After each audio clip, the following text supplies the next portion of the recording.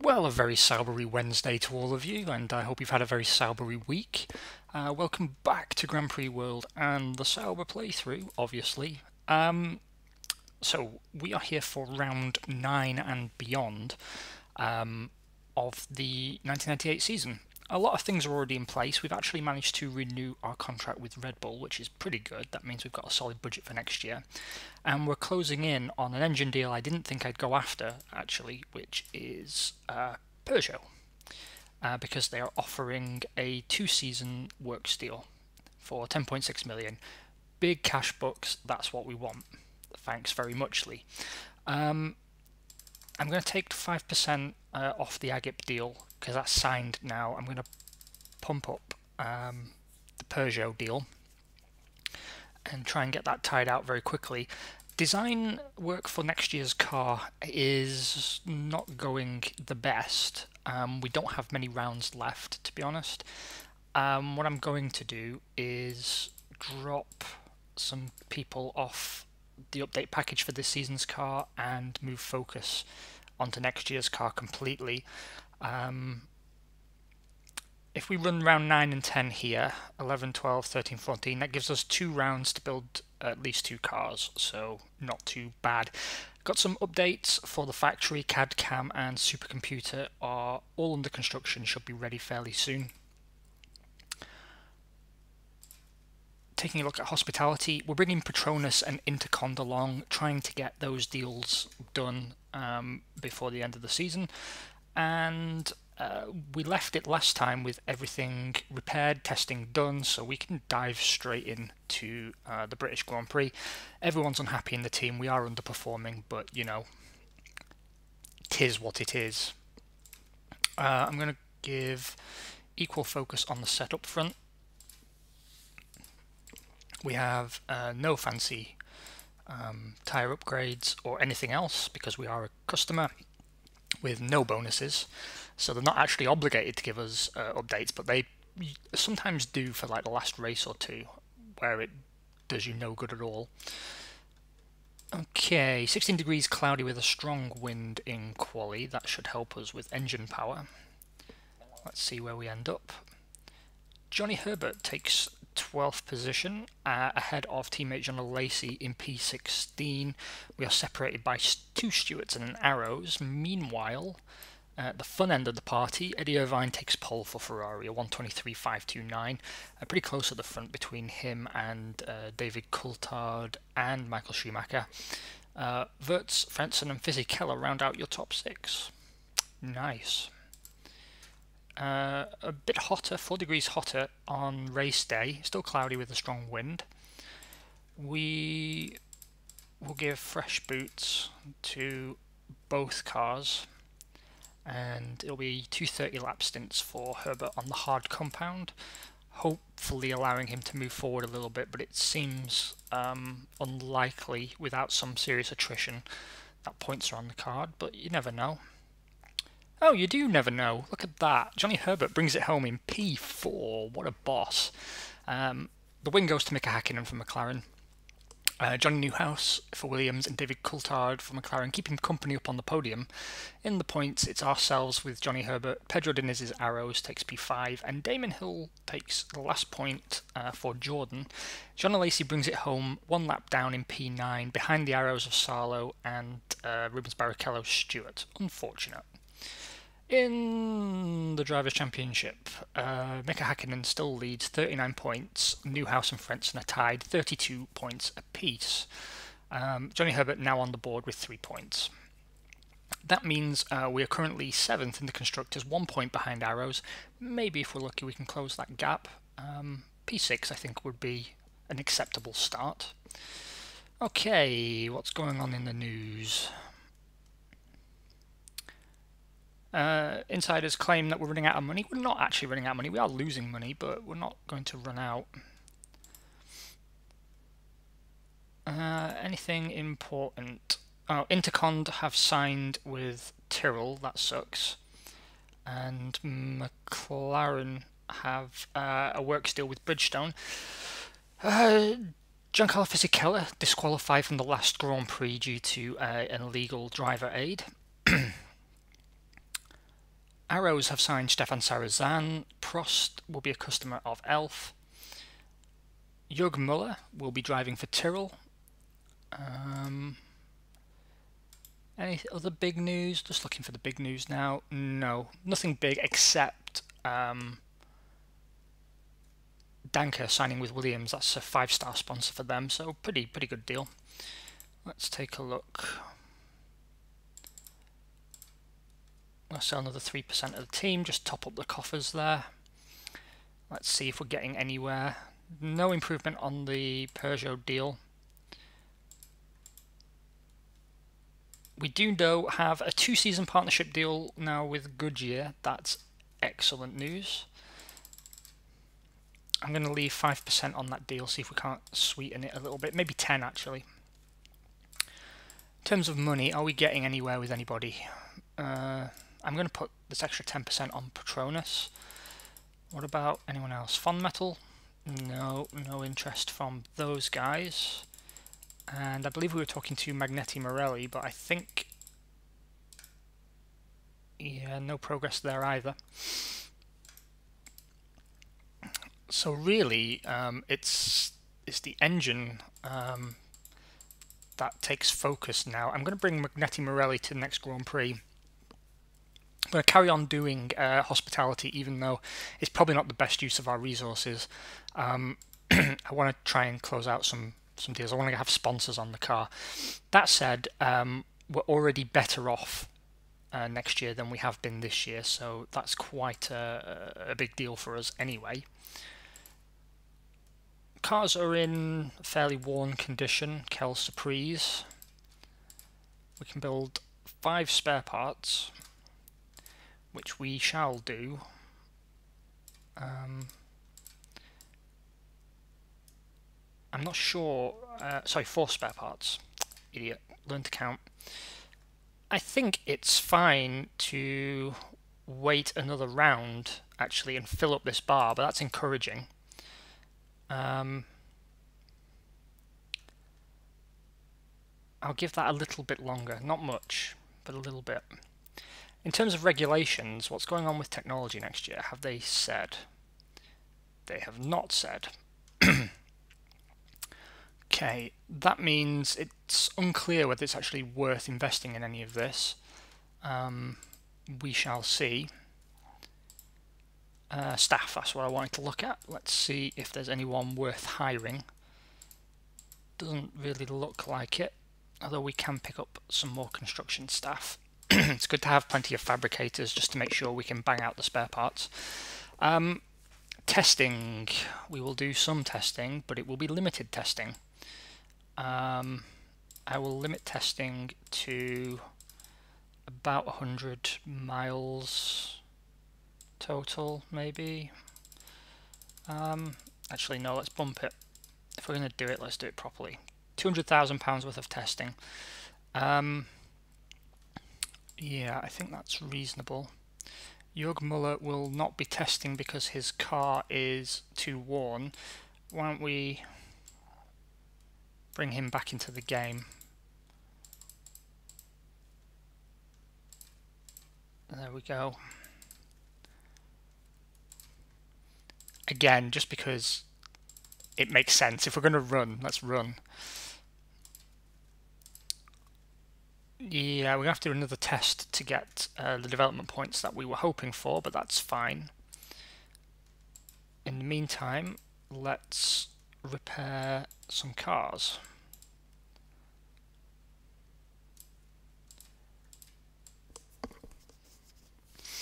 There is going to be wear on car 2, but again, not the end of the world by any stretch of the imagination. Everything else looks to be pretty much in order. We can just cruise through to the end of the season now and hope that everything comes together. It's good to be getting the setup points, to be quite frank. I think it's going to help us get more out of the limited package we've got. We've received a new power unit, which is better on rigidity and heat. Not a huge help, Ferrari, but thanks anyway, appreciated. We'll put the new power unit in both cars because it should provide a reliability improvement through the rigidity. Let's see. 23 degrees, dry. What can we do in qualifying with this new power unit? Probably not much, I suspect. 12th and 13th, about where we would expect to be, so that's not too bad. Great day at the races for Benetton, though. Alexander Wurz is your pole sitter. Giancarlo Fisichella, his teammate, keeping him company on the front row. It's a Newhouse and Coulthard second row, ahead of Hakkinen and Schumacher. Irvine and Frentzen, then the two Jordans side by side. And then 11th and 12th, Mika Salo in the Arrows and John Alesi in our Sauber. Down at the bottom, everyone qualifies. It's all fun here, we're all friends. 22 degrees and cloudy for race day. I'm going to again give unrun tyres to Alesi. Meanwhile, it will be a 36-35 for the Johnny Herbert. I'm beginning to think, though, maybe later in the season I'll try running both cars on the hard compound tyre, because we seem to be doing better on the hards generally. Yeah, again we've done well. Actually, it's hard to say because we had a hydraulic failure on John Alesi's car, so he fails to make the finish. Meanwhile, Johnny Herbert holds on for 10th position. The cars that were behind us have stayed behind us, and the cars that were in front of us stayed in front of us, so you can't really be too disappointed by that, and we finish on the same lap as the leader. Meanwhile, it's a McLaren 1-2, Coulthard leading home Hakkinen. The Benettons dropping back over the course of the race from their strong quali pace, only able to finish 4th and 7th. Two Williams in the points, two McLarens in the points, a Benetton and a Ferrari. Bad show there, Benetton. 45 points is the total of Mika Hakkinen, your current points leader, 4 points clear of teammate David Coulthard. The Williams boys following behind. That means, as one would expect, in the constructors, McLaren sit atop the pile, Williams behind them, 7 points ahead of Ferrari in third. Wow, we lost a lot of money at that Grand Prix, a lot of money, and we haven't signed that deal yet. That's sucky. Magneti Morelli have screwed us over and signed with somebody else, as have Petronas. That leaves us with Fond Metal. Is there anyone else we could realistically talk to with this much time left? Probably not. So what I'm going to do is go after... I'm going to go after British Aerospace. And I'm going to go after... Telecom Italia. And let's just see if we can achieve anything. I'm going to kick Petronas and Magneti Morelli out from the hospitality area, bring these two along.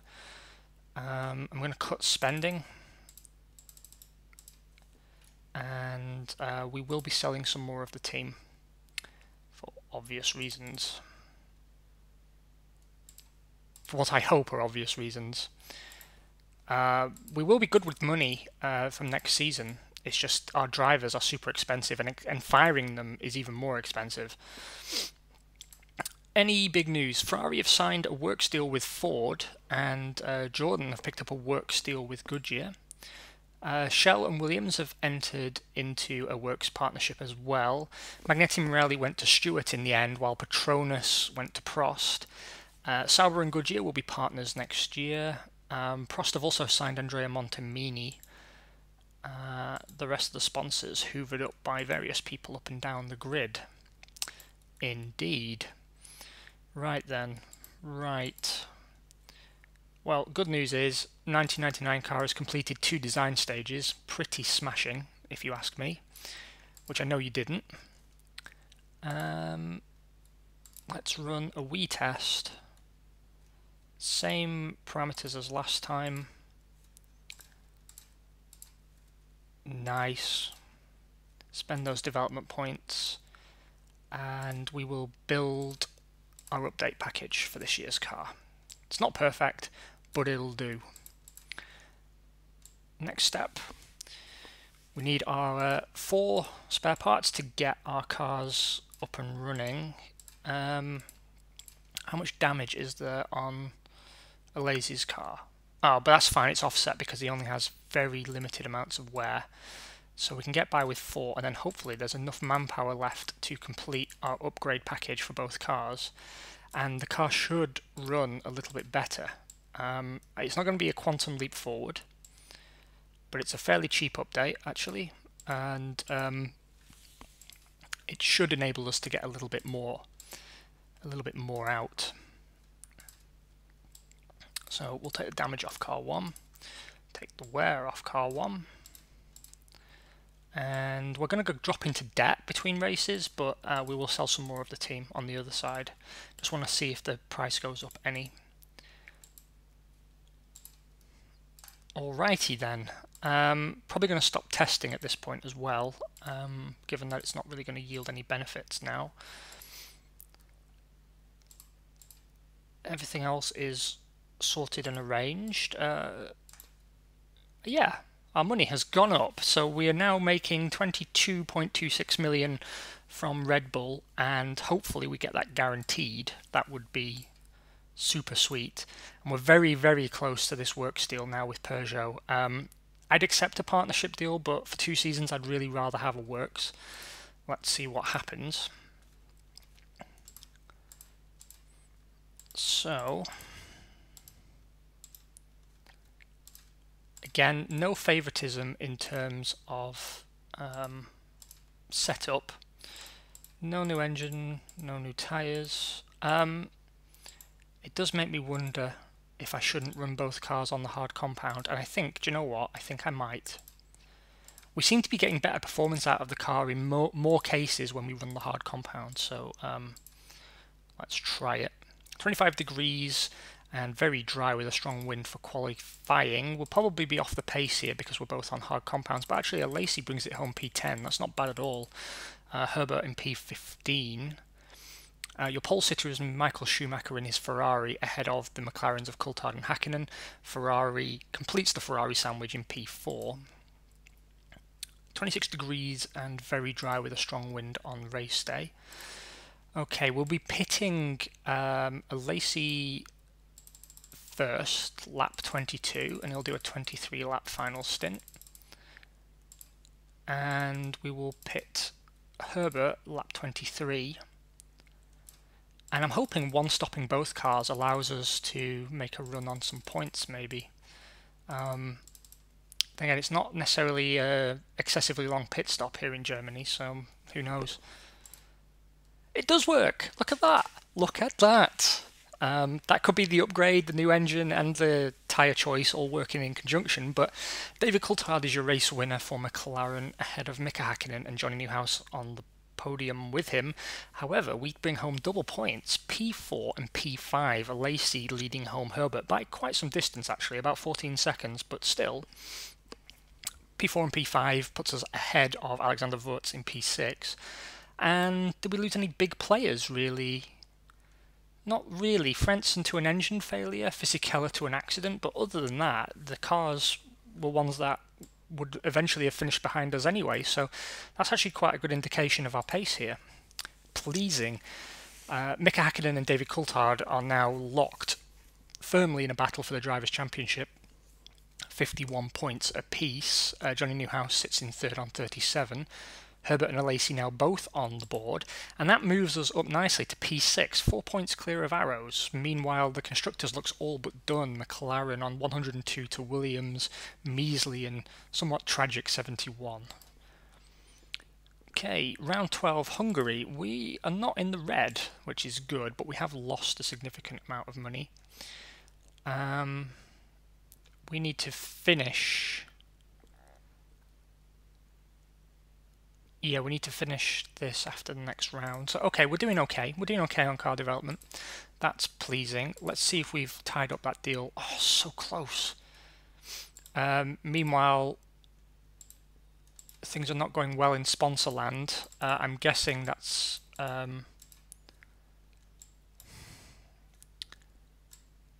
yeah, that will be Telecom Italia then that I've signed with someone else.